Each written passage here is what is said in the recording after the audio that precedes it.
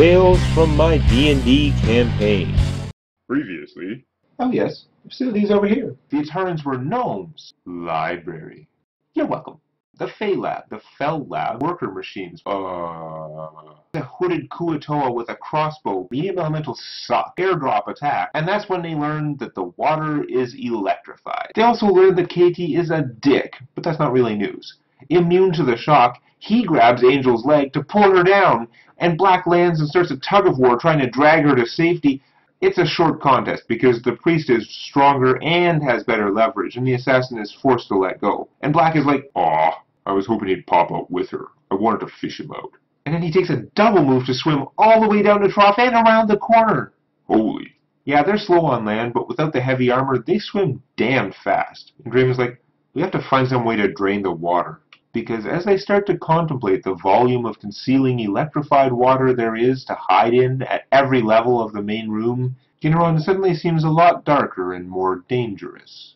Anyway, it took Little One a little longer to destroy the air elemental because it was using its obnoxious flyby attack to strafe him, but once he adjusted and actually caught it, he crushed it in one hit like its friend.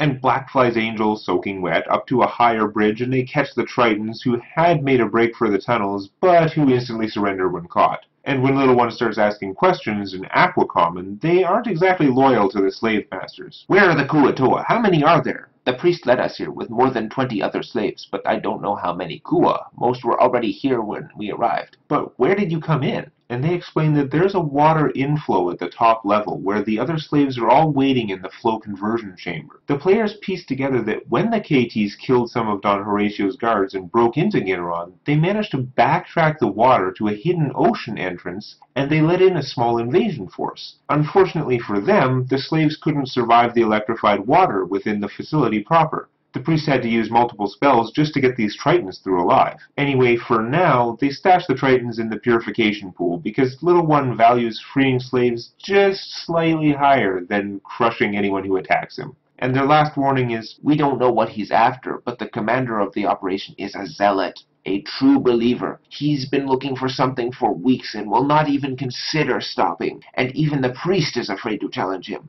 Next, Little One wanted to smash through the blockaded hallway, but Draven was like, "The workers seem neutral right now. I don't want to turn all of them against us while we still have KTs to deal with." "But they're obviously guarding something. We need to find out what it is. We don't know how many of these things there are. And they haven't done anything to us." So instead they crossed the bridge to the mechanical section, which had a lot of noise coming from it because one whole wall of the room was a complicated mess of gears, pistons, and other machinery working constantly with no clear purpose. Otherwise, the only thing in the room is a narrow passage which is kind of blocked by a metal wall panel bristling with pointy tools and blowgun-looking tubes. There was no way to tell if the mass of workers behind it was 3 feet thick or 30 feet. And they're all like, "What the hell?"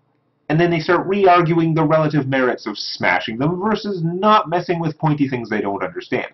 And Little One's like, "You know we're going to have to fight them eventually." And Draven asks Temple 1, "Do you know what's behind that hall?" And this is the one area he actually used, so he's like, "There is a chamber with repair facilities for the Warforged and the smaller constructs, and then another hallway which leads to the controller." What is the controller? It's an intelligent construct, I suppose. It directs the workers and other moving parts of the facility. I really don't think we should piss it off if we don't have to. In the end, they agreed to move on for now. All that remained on their rough map of the facility were water management, the Eldritch Lab, and the mysterious core. Out of these three, the most exciting to them was water management. We have to find some way to drain the water. Or turn off the electricity. Or that. Just something so they can't run away so easily. That water hurt. And Draven cast See Invis because they are sure that assassin is still running around, plus who knows how many other Kuatoa. So down some more tunnels, they reach a room with a bunch of equipment in the middle, and most of the floor is metal grates, but as they enter, Draven, because of his spell, can see the KT assassin standing invisibly near the other doorway. And Draven's like, I'll keep looking around the room. Just try to act like I haven't noticed." And I'm like, "Okay, make a bluff check." And Draven's like, "Bluff.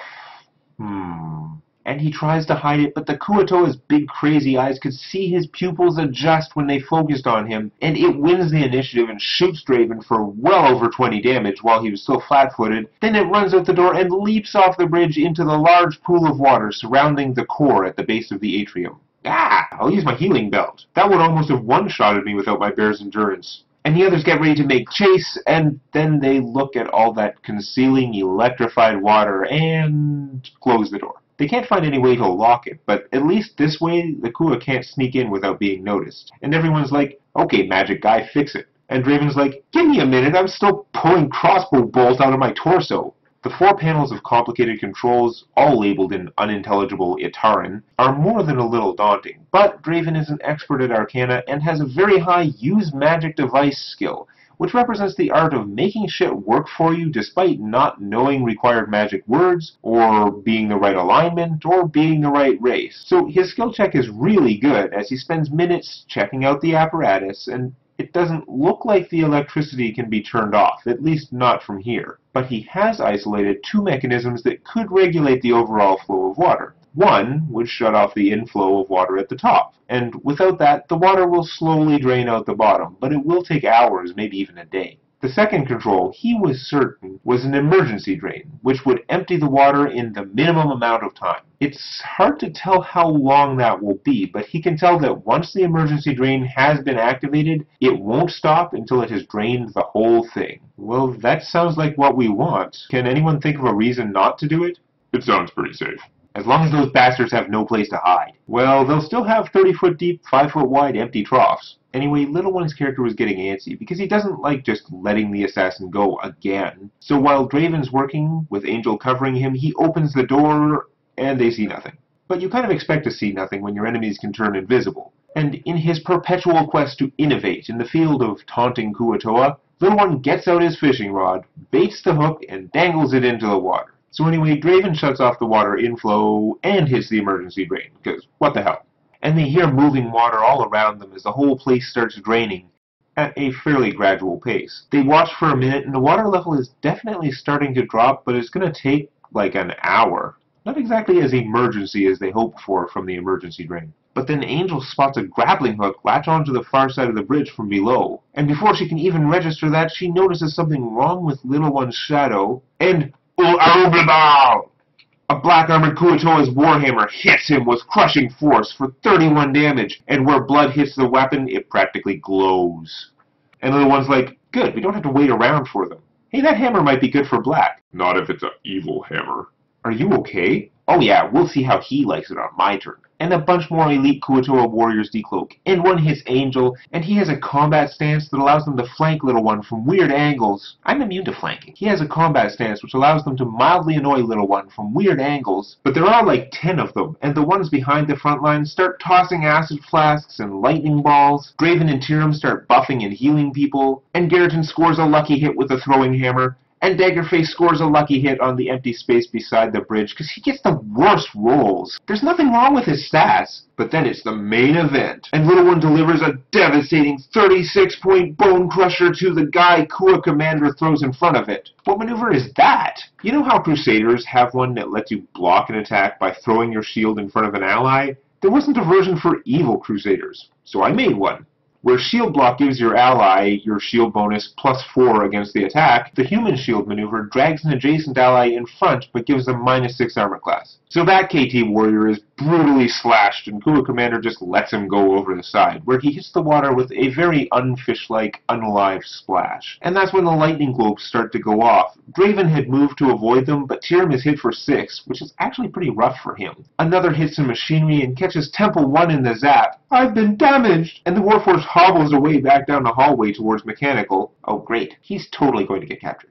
And the assassin climbs up onto the bridge and shoots Black, but without his sneak attack bonus, it doesn't hurt as much. And Kua Commander is like, I am a champion of Babal, the chosen of the chosen! And he uses a less damaging maneuver to hit Little One and then back up safely, allowing more of his troops to get into melee. And Little One's like, if you're so great, why are you running away? But he's got all kinds of abilities, like the Paladin of Slaughter aura, which gives his opponents -1 armor, and he has a stance which heals himself a little every time he hits, and when the assassin shoots Draven for tons of damage again, leaving him near death, Kua Commander charges his shield with evil energy and hurls it like frickin' Captain America for a killing blow, and it hits the wall above the door because he rolled like a 2. Draven takes the hint and backs into the room with Tyrim, while Black and Little One battle their way across the bridge, with Angel using her Spike Chain's reach to add her DPS without exposing herself to too much damage. The two warriors with the red pauldrons had some Warblade training, but once they dropped, the only real threats were the hooded sniper and the paladin. And Little One manages to drop Kua Commander, but he's still alive, and a KT warrior wakes him up with a healing potion. Then he uses Anklets of Translocation to teleport 10 feet to a location where he can stand up safely. The soldier's loyalty is rewarded next round, when he's pushed in front of another of Little One's mighty blows, while the Dark Paladin uses all kinds of tricks to regain hit points and keep himself in the fight. But he's quickly running out of allies. And Black smashes his way through another couple, giving Angel an opening to spring over and beat on the assassin. And Little One's like, which of you wants to take the next hit for this guy? And he makes an intimidate check and manages to scare the last couple into running away. Meanwhile, the assassin is just trying not to die, and he whip vines up to a higher bridge, but Angel hurts him badly with her attack of opportunity, and Draven pokes his head out long enough to finish him with some crossbow karma, leaving Kua Commander all alone. He finally manages to knock Little One unconscious with a savage hammer blow, but he's surrounded and near death himself, so he uses his anklets one last time, teleporting down through the bridge to drop into one of the growing whirlpools caused by the draining process. Black heals Little One back to his feet, and even at low health, he's tempted to leap down into the swirling, electrified water after the deadly aquatic enemy, but a voice calls up from the only bridge below them. You need to stop the draining. And it's this blue, heavily armored Warforged, and he's like, I'm glad you routed the Kuatoa, but without the water, we are going to have bigger problems. And they have bigger problems. Next time on Tales from My D&D Campaign.